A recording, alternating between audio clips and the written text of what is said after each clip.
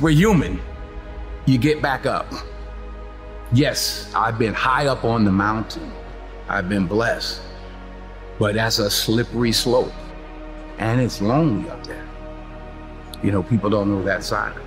We did not come this far to just break down and lose now. I'm a winner.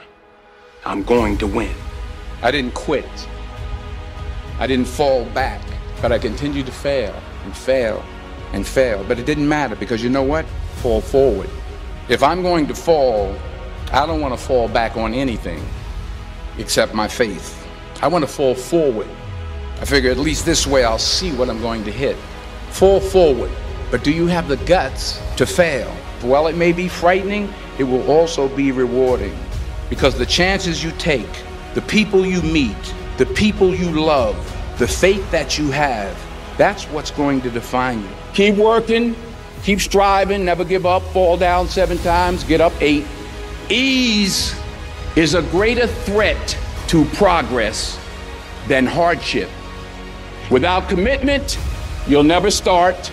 But more importantly, without consistency, you'll never finish. It's not easy, so dreams without goals are just dreams, and they ultimately fuel disappointment. So have dreams, but have goals. Life goals, yearly goals, monthly goals, daily goals. Don't confuse movement with progress.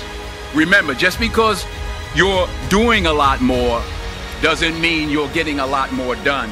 In order to achieve your goals, you must apply discipline, which you have already done, and consistency every day, not just on Tuesday and miss a few days. You have to work at it every day. You have to plan every day. You've heard the saying, we don't plan to fail, we fail to plan. Hard work works. Working really hard is what successful people do. What are you going to do with what you have? I'm not talking about how much you have. Some of you have money. Some of you have patience. Some of you have kindness. Some of you have love. Some of you have the gift of long suffering. Whatever it is, whatever your gift is, what are you going to do with what you have? And it's not how much you have, it's what you do with what you have. Today is the beginning of the rest of your life, and it can be very frightening. It's a new world out there. It's a mean world out there, and you only live once. So do what you feel passionate about.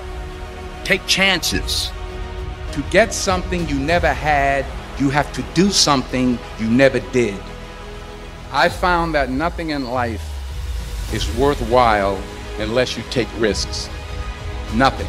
True desire in the heart, that itch that you have, whatever it is you want to do, that thing that you want to do to help others and to grow and to make money, that desire, that itch, that's God's proof to you, sent beforehand already to indicate that it's yours.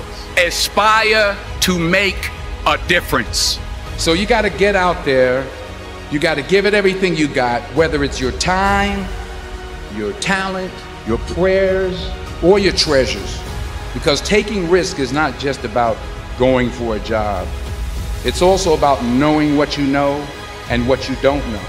It's about being open to people and to ideas. You only live once, so do what you feel passionate about. Take chances professionally.